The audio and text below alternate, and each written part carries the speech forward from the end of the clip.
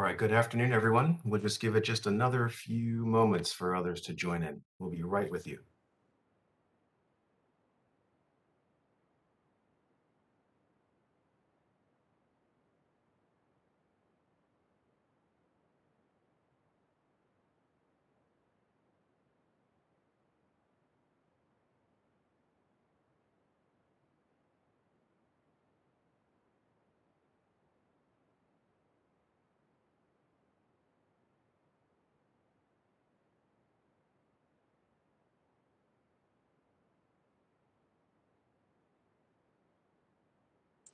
Excellent. Good afternoon, everyone. My name is Grant, and on behalf of the organizing committee and the panelists that I will introduce in a few minutes, I have the great privilege to welcome you all to this interactive webinar, where we will explore the interrelationships between natural capital and climate change. Today's webinar is the second webinar of our Road to Net Zero webinar series. And if you've missed our first webinar on financing the energy transition, you can catch the recording of that on our website at connect.arcadis.com/COP26-webinar-series. You can also catch it on our social media channels as well. Following this webinar, we'll have our next webinar on the 24th of November, discussing how we can transition to electric fleets to reduce carbon emissions. And then our final webinar on the 10th of December, discussing the importance of social value as a key part to any sustainability strategy. If you have some time in your diary to attend, please do. You will not want to miss those sessions. Okay, now on to our topic for today. And well, over the course of the last 100 years or so, growth of our global society and extractions of the resources required to maintain growth has resulted in ecosystem destruction and biodiversity loss. This loss has clearly contributed to the climate crisis we're currently in, which is not only accelerating the loss of nature and biodiversity, but is also the result of the loss of nature and biodiversity. The objective that we all must have should not only be to protect our current ecosystem, our objective should be to increase global prosperity in a way that restores and enhances biodiversity and reverses nature loss, becoming nature positive. Now, the question for me that I'm going to ask the panelists in a variety of questions is, how do we do this? Where should we focus? Yeah, and during the session, we'll explore our panelists' favorite reference material, sources of inspiration, but I also want to share one of mine, which is this year's Project Drawdown research. I'm not sure if you've seen it, but if you haven't, do have a look. I like this research because it outlines solutions that are required to limit global temperature rise to 1.5 degrees, and also ranks them in order of importance from a perspective of total avoided carbon dioxide equivalents. And from a nature perspective, that research suggests reducing food waste, having plant-rich diets, tropical rainforests restoration, silvopasture, and peatland protection are the top 5 nature-based solutions that we need to scale now globally. Perhaps we can explore these topics with the panelists as well later. But clearly, natural capital, nature, and biodiversity are all important topics, and I've noticed in recent years how quickly these topics are becoming more mainstream and now at the same level of discussion as carbon emissions reduction in this climate emergency conversation. So today, during our conversation, we will touch on issues and topics like the desired outcomes of COP26 and the phase 2 of COP15, agricultural advancement, current and pending regulations, the importance of broad stakeholder management as we develop nature-based solutions, measurement and science-based targets, building skill sets, so a whole host of topics. This is a content-rich session. So before I bring in on our panelist, and I promise I will stop talking soon, just some logistics, and housekeeping. You may already be thinking, will the slides for this session be available? Well, that answer is no, because there are no slides. The format of this webinar is really in the style of a fireside chat. So you'll see us on the screen for the remainder of the hour. And yes, there are no slides. The best way to interact with us during this session is to type in your questions and reactions into the chat box, and I will do my best to pick up those questions and pose them to our panel in as real time as possible. And then lastly, enjoy the session. In this virtual audience, we have quite a diverse group joining today. We have representatives from the energy, food, finance, transportation, government, property, consultancy, and industrial sectors here with us, confirming in my mind that natural capital and biodiversity is a focus area for everyone. To explore our main topic today, we have a great panel. And what I will do now is introduce each of the panelists quickly and then continue on with our first question. So first, allow me to introduce Dr. Bruce Lascelles, who's our UK Director for Sustainable Land Management at Arcadis. And Bruce is also the president of the British Society of Soil Sciences, or Soil Science, excuse me. And as a soil scientist, he undertakes soil surveys and land use assessments across a wide range of habitats. He specializes in habitat creation and restoration and in promoting land use change, which supports and enables a sustainable future. Next, we have Martina Gervan, who's a technical director at Arcadis. She's a chartered ecologist with over 25 years of experience in biodiversity and ecosystems in the UK and overseas. She is the head of ecology and arboriculture, tough one for me, as well as the Global Natural Capital Community of Practice at Arcadis. And her experience includes a PhD and postdoc looking at sustainability in soil ecosystems. I'm very pleased to also introduce Shirley Robertson, the Head of Environment, Consenting and Sustainability Strategic Policy at the Scottish and Southern Electricity Networks. Over 20 years of experience in the utility industry, progressed through engineering into business delivery, sustainability and planning, and most recently fulfilling a management consulting type role, helping the company go through a major transformation to be fit for future needs. She's closely aligned with regulation and government policy makers, working very close with Ofgem and other government bodies. And her primary role at present is to create an efficient business model that is innovative enough to drive real value for the end consumer, whilst at the same time still delivering business needs. And finally, Johan Lamarant, who's a lead expert in natural capital and biodiversity at Arcadis, based in Belgium. His core experience areas are business and biodiversity, natural capital accounting, ecosystem services, environmental impact assessment, green-blue infrastructure as well. He is a co-author of the Natural Capital Protocol, and within the EU and Business and Biodiversity platform, since 2017, he's leading a methodological work stream related to the assessment of available and emerging corporate biodiversity measurement approaches. Wow, quite a wonderful panel, and enough of me talking. I'm going to ask the first question, and this is a question for each of the panel to answer individually. And it's very clear you all are doing great things in this space. And to really put your brief introduction in the context, I think it would be great if you could share with the audience what you're doing in this area at the moment. I think it'll give us some great insight and perspective in what's important to you. So perhaps if we can open it up to Bruce first, can you share what's happening in your neck of the woods?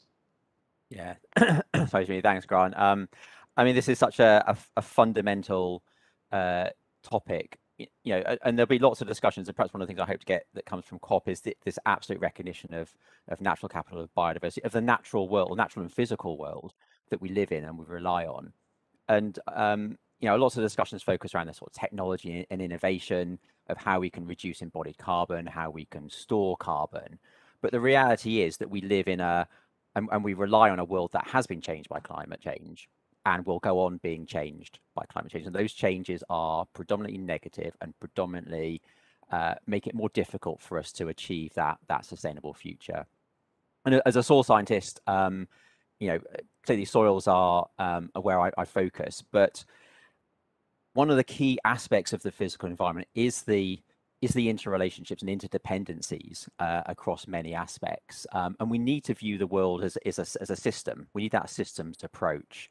And one of the things that I'm really trying to do, perhaps under that banner of sustainable land management, but from the perspective of soils, is to highlight and to look at those interrelationships and to really try to drive much more holistic solutions to the problems. Because actually, if we've got a flood risk problem, the solution, a nature-based, if you want to use that phrase, solution, will drive so many other benefits as well as hopefully dealing with the flood risk problem. Great. Thank you, Bruce. Martina, can I hand it over to you? Yes, thanks, Grant. Thanks, Bruce. That's a really good introduction. It's an incredibly exciting time at the minute. I've been working in this field for over 25 years, and one does see excitement come and go. But we truly feel like now is our time to really make a difference. So we're supporting governments and a really wide range of clients on looking at their portfolio, operational, and their land portfolio, and helping them set targets for biodiversity and sustainability and deliver those targets. As Bruce was talking about innovation, we're also working on measurements and monitoring for those targets around biodiversity, and actually physically designing and implementing those nature-based solutions, giving confidence in those nature-based solutions by sharing our knowledge as well, monitoring the effects, the efficiencies of those nature-based solutions. And they can be within new development plans, whether it's a master plan for an enormous garden town, such as Optical Park that we're working on, or it could be a much smaller sub-scheme, a sustainable drainage scheme for Thames Water. That can also be new development or retrofitting, so green roofs, green walls, etc. There's climate adaptations and mitigations, but also, as Bruce was talking about, we're looking at all of the land that we have under our ownership and control. Managing that land better can make an enormous difference. And also, we've got to think about how we can support community groups with their aspirations. So we have a top-down approach, but we've also got a bottom-up approach where we're looking at local stakeholders, what they need, and how that can interface to really just deliver the best value for biodiversity, business, and people. Because I think that triumvirate is incredibly important, and it won't work unless we get those together. So I'm really fortunate enough to be actually sort of delivering these things, designing, delivering, and really excited about what change that we can actually cause. Great. Thanks for that very much indeed, Martina. And we'll explore why now is now, and targets and stakeholder engagement a little bit later. So you touched on some very key themes that will come back in this discussion. Shirley, can I ask you to share a bit around what's happening in your world? What are you focused on? Yeah, of course. Thank you, Grant. So my biggest part of my job at the moment is making it real, bringing it to the tables of the directors and getting that discourse happening around about what biodiversity and natural capital actually means. We are, as an asset engineering company, we are already experiencing the impact of climate change. So a lot of our infrastructure is suffering as a result of what's happening right now, flooding being the obvious one. But we're also seeing a lot of wildfires, which disrupts our security of supply for our electricity to our consumers. So what's been really useful for me in the piece of work that we've been working on jointly with Arcadis on is bringing those things to life, and why, if we do something in these areas, will prevent interruptions happening.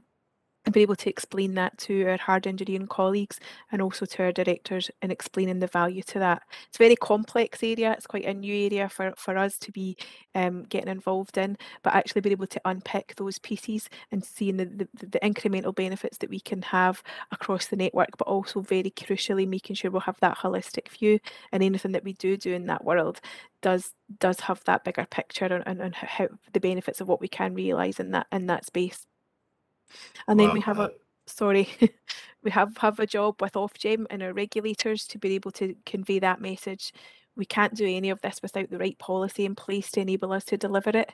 So that's a key part of our job. So getting the internal understanding and making it real for our engineering business, but also the framework that sits around about that, and making sure that we are having those discussions as well.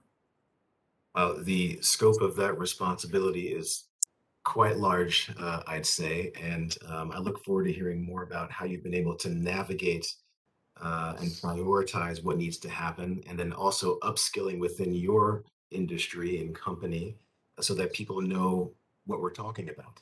But we'll come back to that in a little bit. But Johan, can I wind up or wrap up this question with an understanding of what you're working on in Belgium and surrounding Europe? Yeah, thank you, Grant. Well, I'm already in the field of natural capital and biodiversity for quite some years, and what we are seeing last year and in particular this year is that there is really an exploding attention to biodiversity and natural capital, which is of course mainly due to the climate crisis, but also to the increasing acknowledgement that there is also a huge biodiversity crisis, and also the acknowledgement that climate and biodiversity are very much interlinked, and that's really very, very important. Also, the business community and the financial community, I must say, are now increasingly paying attention to how to set targets in the field of biodiversity, and also how to measure the biodiversity performance of their own activities, of the activities of the clients. So, and in fact, that's my main area of work at this moment. We are really supporting the European Commission as part of the EU Green Deal. And as you know, European Commission has now very ambitious projects that are being established. And one of them is the ALIGN project, where we aim to come up with an international standard for measuring biodiversity in a business context. And we are also linking up with the new CSR directive. I can tell something more about it later, but the new CSR directive will replace the non-financial reporting directive. So also in terms of external disclosure obligations, it will become much more stricter and much more concrete for many companies. Yeah. Wow, thank you, Johan. And we'll explore these new and emerging regulations and initiatives a bit later. But first, I mean, even in my very short intro, I use terms like nature positive, natural capital, biodiversity. Martina, I'm going to hand this question over to you first. What is the right term? How do we speak in the same language? What are we supposed to be saying, or how do we talk about this topic correctly? Can you demystify? I think that is one of the issues we've had. Biodiversity is by its nature incredibly complex. I mean, that complexity is what gives us the resilience, the sustainability, and the productivity that we need to live. But because of that complexity, we have struggled with messaging to people. People, when questioned on what biodiversity meant, thought that it was something to do with a washing powder, and it was enzyme-driven washing powder. And then back in sort of the early noughties, we had the Ecosystem Services. We had a fantastic Millennium Ecosystem Service project, which looked to describe and set the conditions for our ecosystem services. And then we moved on to the term of natural capital. And we also use blue infrastructure, green infrastructure, nature-based solutions, natural infrastructure, and nature positive. Now, I think one of our challenges and something that we really have to do is come up with something that is a little simpler. With climate change, we have carbon and measurement towards carbon. Biodiversity in itself is incredibly complex. So I think it's a challenge for the industry there's not one right way of talking about it, but I think as an industry, we need to come together and think about how we are messaging. Now, sometimes different messaging is required for different people and different sectors, and that will always be the case. But for our sort of campaign for the future, I think we do need to think about simple messaging that everyone can understand. I don't have an answer for that at the moment, but I think it's something that together we really need to work on. Yeah, here. I was just going to ask who's responsible for kind of developing that simple messaging and narrative, but maybe this is an outcome of COP15 and the phase 2 in May. I don't know, but as long as you're talking about this subject, I think that's the most important thing. But yes, it does get complex, but don't let that deter you. So maybe the next question, and I'm going to hand this over to Bruce. Everyone knows that COP26 is happening right now. The phase 1 of COP15 was completed virtually earlier this year. I believe that was in October. You've seen the agenda for this COP26 session, and in your mind, is biodiversity, nature positive at the right level? Does it have the right seat at the table?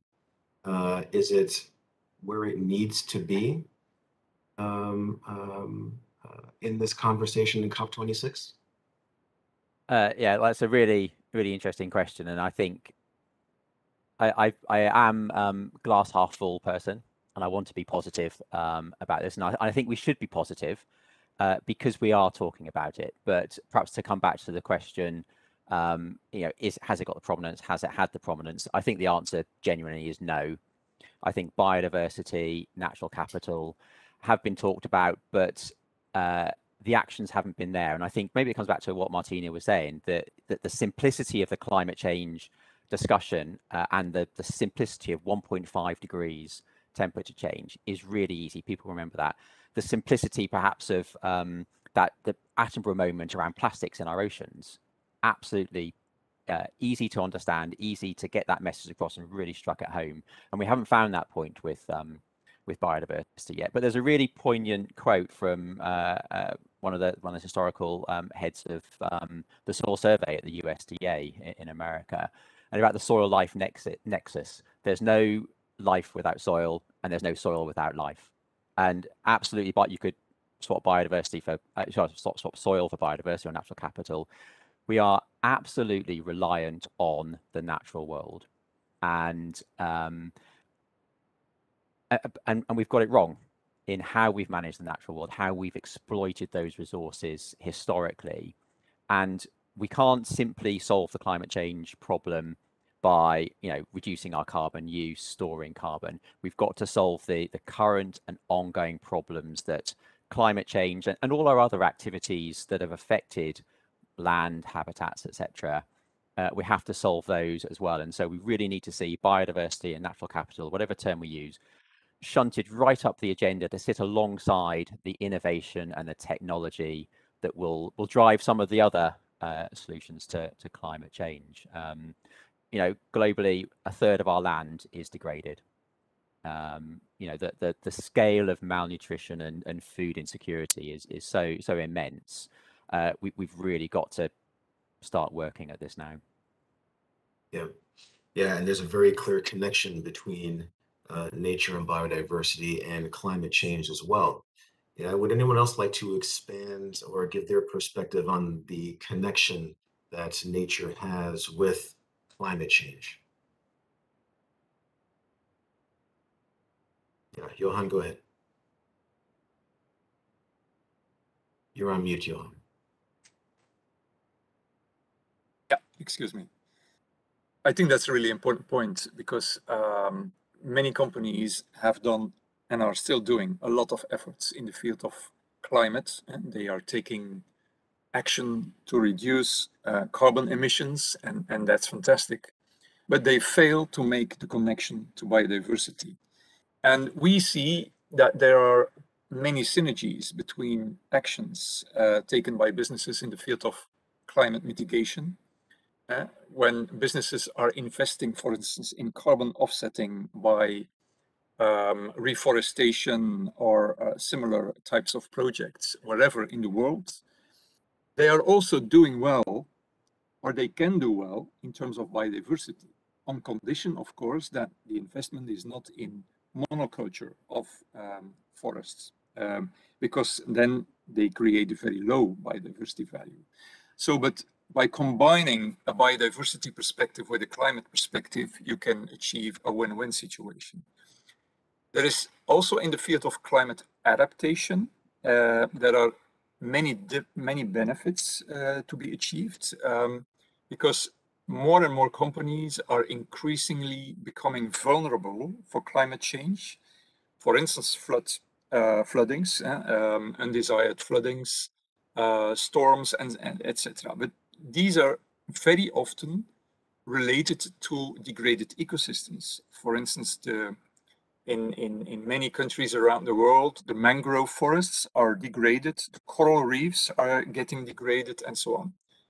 Or rivers don't have sufficient space to flood. So everything is coming together at very local points where also industries are facing problems.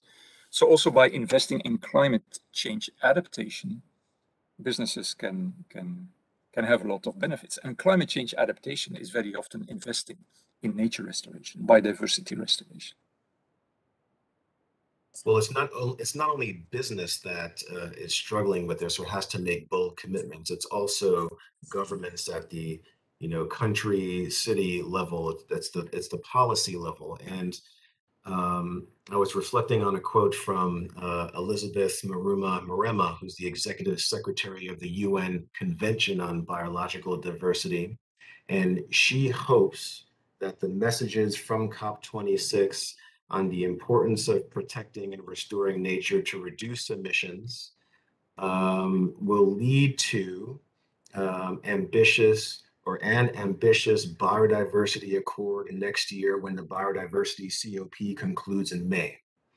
Yeah, and I'm wondering, well, is this possible? I mean, do you feel that the wider importance of biodiversity has been overlooked? And Shirley, I'm very interested to get your perspective on what your thoughts are on what needs to change in order to make this happen from a policy perspective. Yeah, I think really good questions and insights from the panel there. I think from my perspective and from my business perspective, like I have these debates all the time. So why should it be us? Why should an energy company be paying for this? And I have to win that argument and win that communication challenge. I think the COP15 and COP26, I think these are all obviously all brilliant because they get the discourse going. But it's what happens beyond that. What are companies and state actors doing? How is the policy then going to be driven down? We had the Paris Agreement and now we have this further COP26 as a result of that, where we're looking for to make commitments. We have COP15 now. Are we going to be waiting another 5 years until governments are held to account to make targets against this space? So I know in Scotland what we're looking at, our Scottish Government are looking at what's coming out of the COP15 and then going to be building on a biodiversity framework policy as a result of that. I know there's the Environment Bill, and I know that the UK Government are looking at this biodiversity net gain of 10%.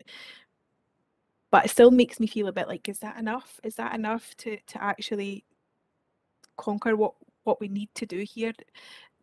Biodiversity net gain, of course, whatever we're doing, we shouldn't be having a negative impact on what we're doing. But what about everything we've done in the past? And how do we get up to a position now where we have restored that? So that's what I'm looking forward to. What are the governments and the decision makers going to be doing as a result of the outputs of these conferences? And are we going to see real change coming through in policies to allow businesses to make the decisions? And that's not a cop-out. When I always get asked, why us? Why should it be you? I always ask back, well, what if it's not us? Then who is it? Who is the person that's going to be doing that? We all have a responsibility here. And as some of the other panelists have said, we rely on that as humans. So we need to do something. And it needs to be now. We need to stop waiting for proof that there's an impact. We know that the impact is there and we need to start doing it.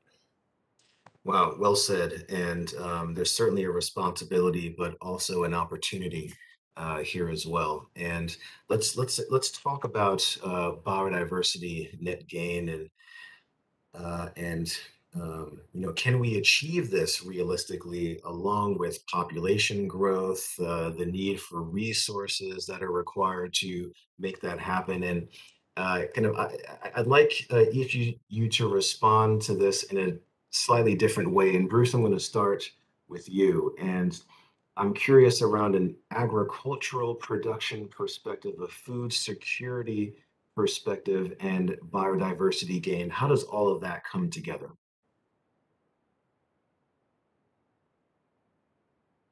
You're on mute, Bruce. Sorry. Apologies. Yeah, absolutely interesting, but hugely complex problem. As I mentioned earlier, a third of our land globally is degraded. We've got 3.2 billion people affected by land and soil degradation. We've got huge numbers of people who live in a world where food is not secure for them, where there's malnutrition, and we've got to solve that. But actually, when you start to look at this globally, problems are not about producing more from more. It's about producing enough from less. And I think you, Grant, you mentioned food wastage. The figures are phenomenal. Somewhere around 30 to 50% of food is wasted globally on an annual basis, and that's phenomenal given the crisis that many people face day to day.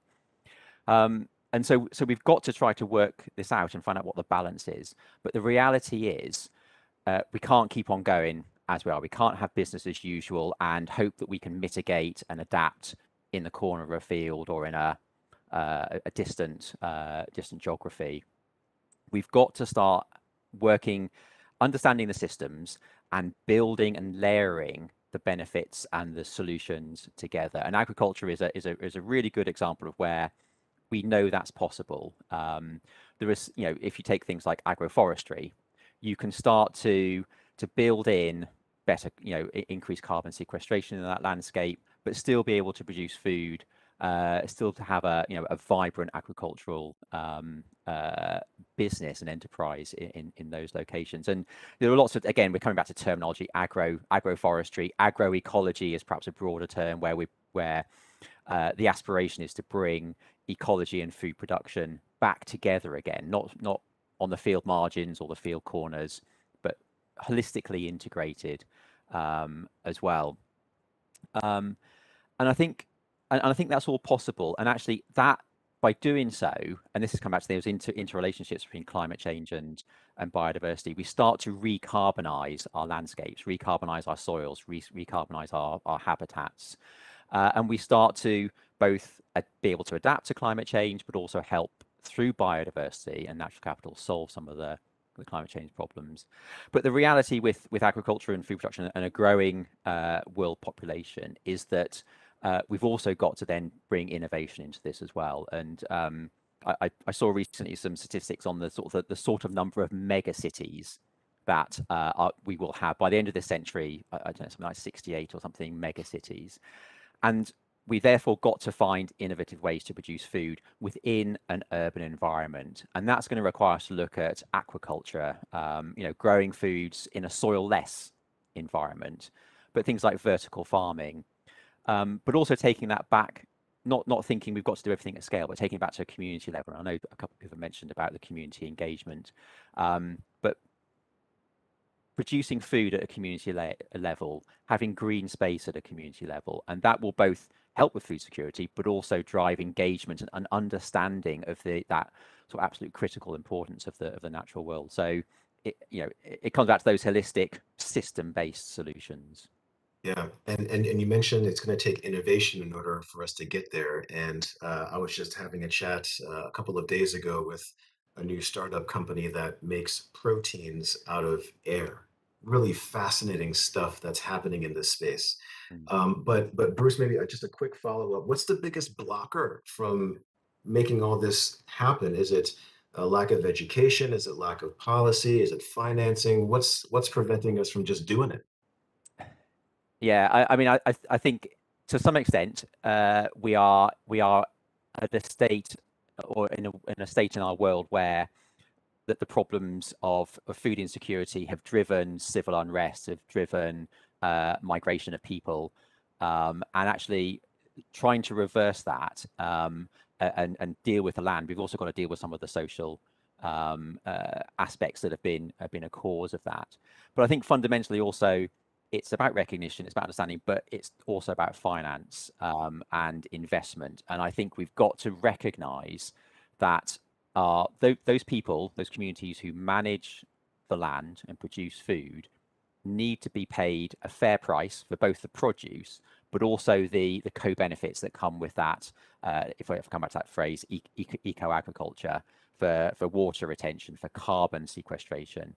And I think there are some numbers being sort of talked about at the moment in terms of the price for in carbon trading terms that we should be paying for carbon, and it's got to be more than is currently being paid or currently being predicted to be paid in the next year or two. Brilliant, Bruce. Thank you very, very much. Martina, I'm coming over to you now. And again, to truly drive biodiversity net gain, we need policy.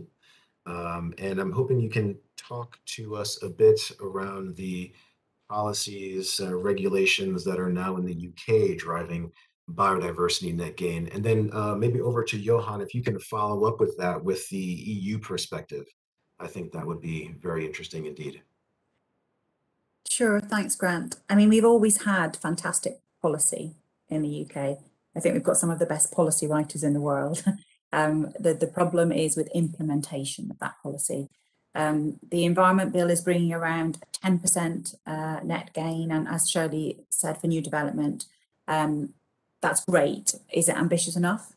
And then it doesn't cover all of the operational land use, and it doesn't also cover land management.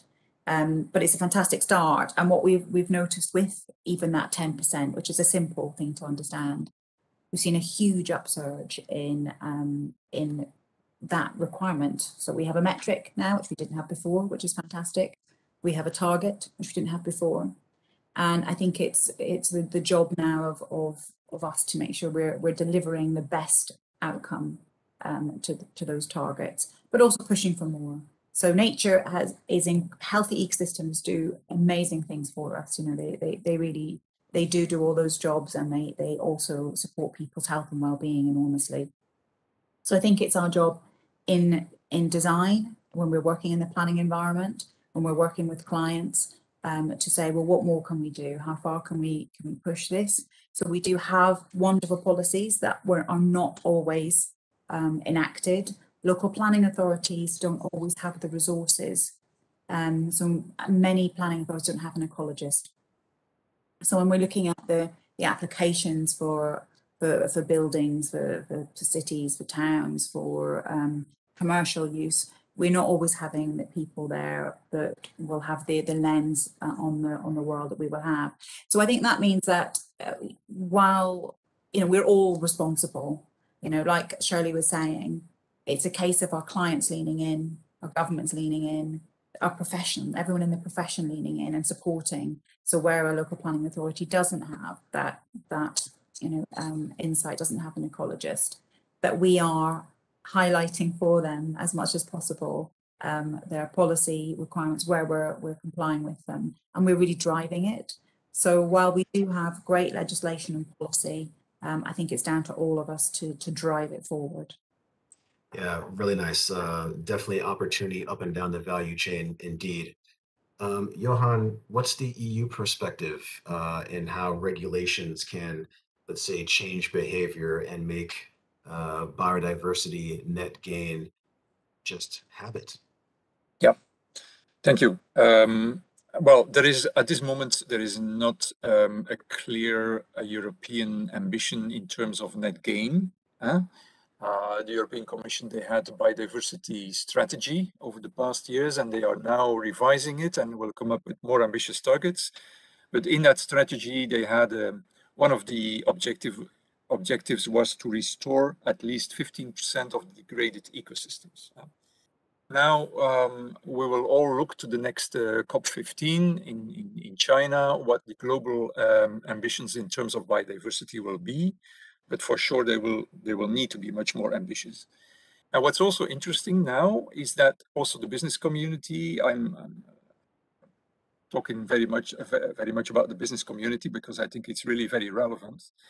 They are now also mobilizing themselves to really get ambitious biodiversity targets also at the global level, because it's really important for them to create a level playing field and to have the stimuli from legislative point of view, policy point of view, to support them in setting ambitious biodiversity targets. And what we see now is that there is globally one common and increasingly accepted tendency for going to nature positive. Nature positive, the drawback at this moment is that there is not a clear definition yet of what it means, but overall one could say that the idea is to achieve a nature positive situation by 2030 and then to go further for restoring all ecosystems by 2050. So now we are in the phase of bending the curve. We are now still in a situation of biodiversity being lost. Also, companies have a huge responsibility, but we see an increasing number of businesses setting targets like we want to be nature positive by 2030, or we want to be net gain by 2030, or zero impact in terms of biodiversity by 2025 or 2030. The challenge for them is how to measure that, how to make that true, how to underpin it with objective quantified metrics and so on. And this is where we can help and where we are supporting our clients by quantifying the real biodiversity performance. And in terms of other legislative initiatives from the European Commission, I mentioned already the CSR directive, which will be extremely important. It will become operational already in 2023. It is, of course, for EU-based companies, but it's very obvious that it will have a global impact. It's really setting the pace in terms of external disclosure on natural capital performance, and biodiversity is one element of it, but it will be quite ambitious, that's for sure. But, yeah, that's for now. So maybe a follow-up question for you, Johan. Science-based targets for nature. The Task Force for Nature-Related Financial Disclosures. These are emerging frameworks, and what feel like they play in this discussion, either standardizing language or the way that we measure, and as you say, the way that we disclose and report? Yeah, what we see at this moment, and this coincides, of course, with the increased interest in biodiversity, is that there are many initiatives going on. The Science-Based Targets Network for Nature is one of the best known initiatives, and their key feature is, let's say, about setting targets. And so they will come up with an approach on how you can set a biodiversity target, which is scientifically robust at the company level. We'll still have to wait until the end of next year to see what it really means, but it's based on very solid work that they are doing at this moment. But target setting in terms of biodiversity is their feature. The TNFD that you mentioned is more about what are the business risks for companies related to ecosystem degradation and how can you measure them. So it's also a part of the puzzle, and how are you disclosing information. So it's really about external disclosure, how you should report upon that. The project we are involved in, Align, and the name says itself, tries to get all these initiatives across in the same direction in order to avoid further divergence, because this is absolutely the last that we want to have, diverging in terms of terminologies, in terms of appointments, in terms of external disclosure. So everything should come together very nicely, but every initiative has its piece, is let's say a piece in the puzzle at this moment. And within Align, we try to bring them all together. Yeah. Great. Yeah, I'm glad we have people like you on the case, huh? This is quite a challenge for us all. It's quite strategic indeed. Yeah. Yes, yes. Shirley, you've been very patient, and I want to direct this next question to you again around truly promoting biodiversity net gain. But for you, and because you mentioned earlier your challenge with stakeholder engagement, and if you can expand on that specifically from the importance of public engagement perspective, how SSE is perceived by your customers and what you're doing to build better engagement so that net gain is common.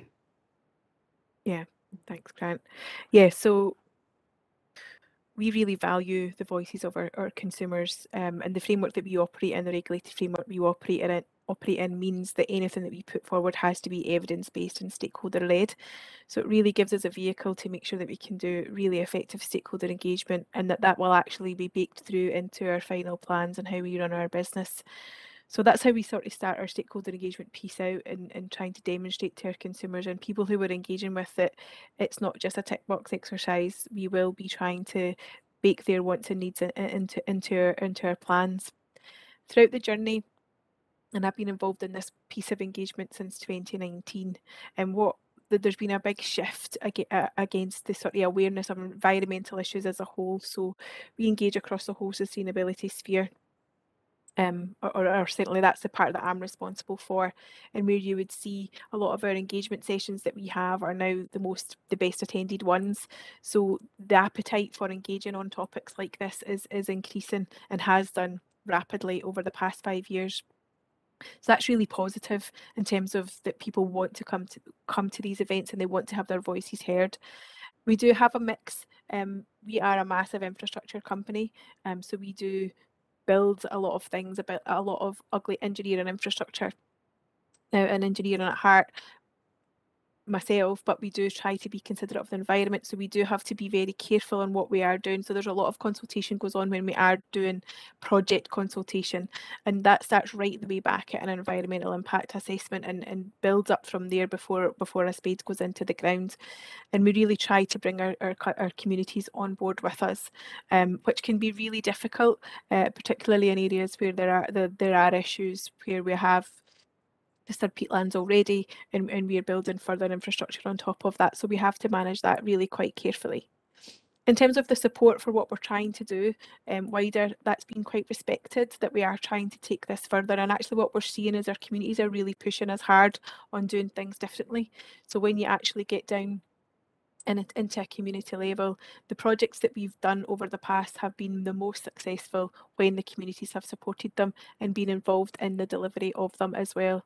And that's really a real lesson to show that stakeholder engagement shouldn't just be that tick box exercise. In order to get real success from projects like this, and particularly these ones, the communities need to support them and be involved. And we're seeing that across the board when we look at other similar type companies who are following like similar challenges.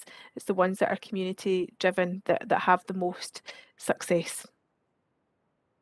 Yeah, I'm glad you're seeing this as well, because I see this also, that communities want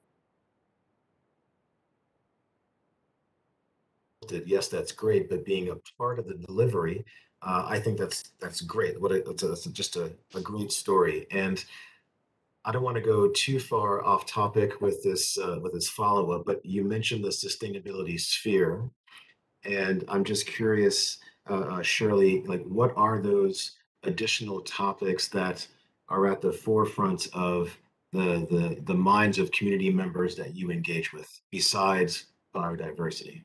Beside biodiversity, I think the key one is the just transition, and making sure that we have this transition throughout, not just the energy transition, but the whole net zero transition. That is really critical to them. In Scotland in particular, whereby we're moving away, and we're in a really strong position in terms of renewable energy production, but there is still remnants of people or workforce who are concerned about that transition and what that means. From a distribution perspective, what we're seeing from our consumers is that the low carbon technology transition could potentially leave them behind. might not be able to get the full benefits of a low carbon technology system from a distribution network perspective. And that's the transition that we're seeing, where a lot of the activity in the network will happen at that lower voltage level, whereby our consumers will be able to trade potentially between each other. But if you don't, like for example, my parents would never be able to engage at that level, and therefore they wouldn't get the benefits out of the network and not be able to get the best advantages out of the low carbon transition. And we see that a lot across our consumers, particularly where we have high levels of fuel poverty. So we're doing a lot of work, and we partnered up with the Centre for Sustainability Energy to understand what we need to be thinking about when we're doing design of projects to make sure we're not making vulnerable people more vulnerable or putting people into more vulnerable situations. And that's a key part of our understanding. The other part is that we were hearing that a lot of our consumers didn't really understand what the term net zero meant. They heard a lot of politicians talking about it, but didn't really understand. So we've done a lot of work with them in that space of what it means for us and how delivering a credible net zero is really important to us as a business, and helping them understand that, and biodiversity and natural capital investment being a huge part of that. Of course, science-based targets has its place, and that's absolutely what we're trying to achieve in reducing our carbon emissions. But we also believe that the natural capital piece is the other part of that equation, and that's really helped us explain that to consumers and help them understand what we mean by that credible net zero journey. Yeah, wow, fantastic. And you mentioned the challenge around upskilling consumers, ourselves, up and down the value chain. And Martina, if I can hand this over to you, I'm very curious to hear your thoughts on, what are the best resources that people can go to build up their knowledge? What are your thoughts around what's required to upskill us all? Just what's on your mind when it comes to education and engagement? Thank you. I mean, I think first and foremost, there's even an upskilling in the industry and the practitioners, as well as with clients and with the public in general.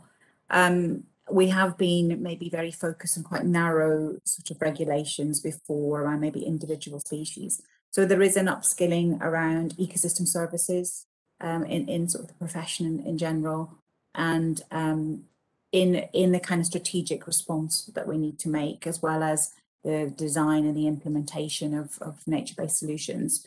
And the other thing that our industry, because we were servicing a sort of a different set of requirements, these have wonderfully come quite quickly. So with the net zero and with our 10% net gain, and with some of the commitments we've made for 2030, we're seeing a lot of demand on environmental specialists across the board, but we haven't got enough people. The other thing we suffer from in our industry is that it is a very narrow demographic in our industry.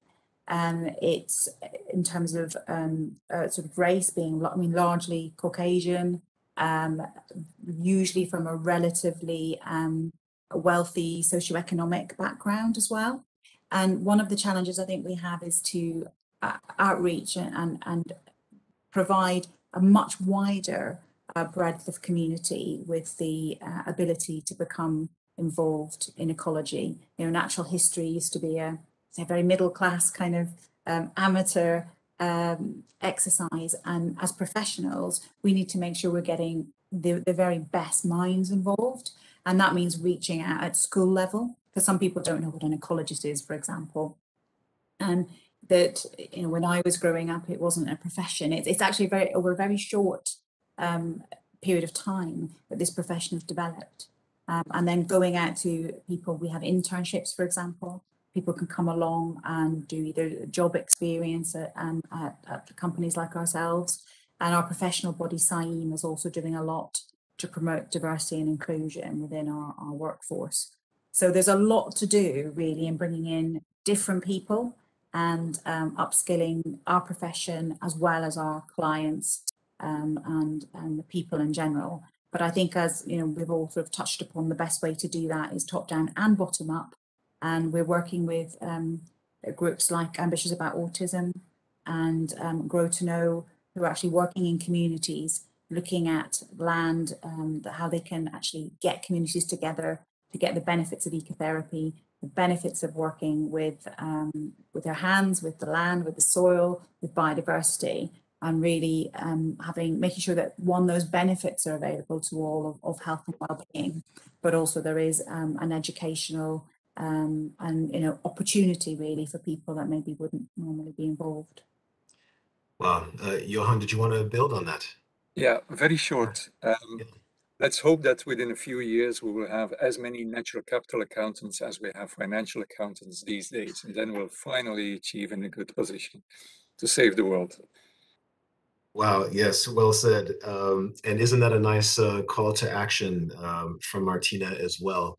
If you have the ability to engage with a young person, internship, part of the STEM program, just building that awareness early on in their lives, careers, please go ahead and do so. I think that's a very lovely sentiment indeed. And Johan, completely agree. As I even look within our own company, that balance isn't quite there ourselves. We're certainly heading in the right direction, but if we're honest with ourselves, we also have some work to do. We have about 5 minutes to go, and maybe if we can just close out. I've heard some amazing things, but you all, the audience, didn't come here to listen to me. And what I would like to do is just go around the virtual room.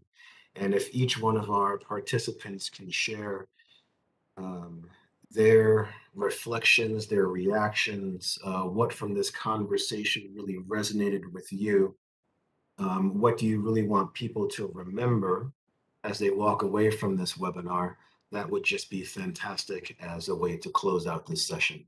So Bruce, I'm going to start with you, if you don't mind. What did you get from this very, very rich discussion? Yeah, maybe in one word, hope. And as I said, I'm glass half full, and just to hear new stories, new discussions around the things that are being done. And I think that's what we mustn't lose sight of. There is a lot being done. We just need to increase its prominence and get the message out there. And really love what you said, Shirley, about the sort of the local community and community engagement. Absolutely, if we can engage with the communities, both to increase their understanding, but also learn from them. Very often, and as a soil scientist, I work with farmers and landowners, land managers a lot, and they absolutely know their land. They know exactly where the wet spot is, where something won't grow, where it's stony. And we need to tap into that and be very, very genuine and honest in our collaborative approaches, and not just think it's a top-down, off-the-shelf solution that we as experts can design and deliver. It's got to be working with those communities. So I think, yeah, in a word, hope. But coming back to your comment, Grant, that actually just that from COP26 and leading into COP15 conclusion next year, that absolutely that recognition of the importance of the natural world in all its forms and all its complexity to our sustainable future needs to be right up there. Very well said, Bruce. Thank you very much. Panel, who'd like to follow? Maybe Johan? Yeah, take it away. Yeah, maybe if there is one message that I would like to convey with the participants is that we heard a few times that biodiversity is quite a challenging topic, but don't wait until the perfect, I would say, in terms of measuring biodiversity, setting targets, taking action. You can do already a lot today because it's really urgent, and there are many no regret actions that you can start taking. And what I definitely would like to advise is start with measuring your baseline. What's your biodiversity footprint today? Because you will need it to demonstrate progress over time. That's my short message. Great, thanks, Johan. Shirley, can I ask you to share your reflections? Yeah, so I've enjoyed listening to all the speakers, learning lots as well. But my call out would be just get involved. Read. There's lots of articles, even easy 5-minute article reads that are coming out all the time, which is lovely to see. But we can do something, and we can start now, and don't wait till somebody tells you it's the right thing to do. We kind of know that already, so just get involved and do something. Wow, great. Get after it. Yeah. With that. I would follow that up, yeah, with saying, you know, each individual person as well can make a huge difference. You know, changing our food, you know, purchasing habits, changing what we eat.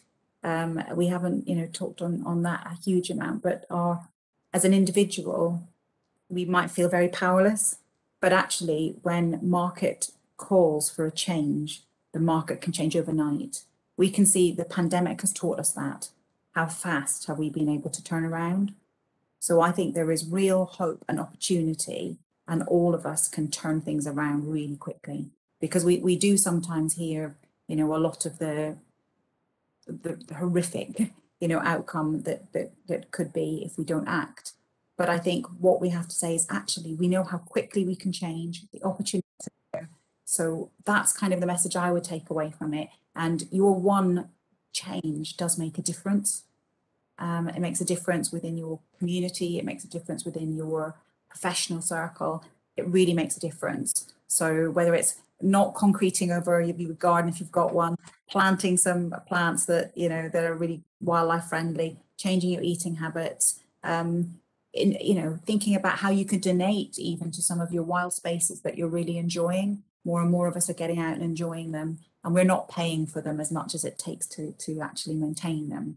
So many things we can do. And I think my takeaway is one of hope, because we've got fabulous people working on it. We have got guidelines, policies, targets, maybe not enough yet, but as Johan says, we, you know, just deliver what we can, deliver more, do what we can.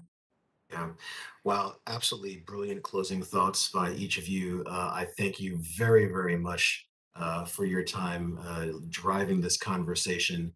To the audience listening, I really hope that you got as many benefits and takeaways from this session as I have. Thank you indeed for joining as well. Do tune in for our next webinar, the end of November on the 24th, around our transition to electric fleets and using that to reduce CO2 emissions. Again, I thank everyone for joining today. And yeah, biodiversity, keep that at top of mind. I'm going to be doing some research and finding some 5-minute articles to read myself. Thank you all for attending. Thank you. Thank you, Have a everyone. good afternoon. Cheers. Bye.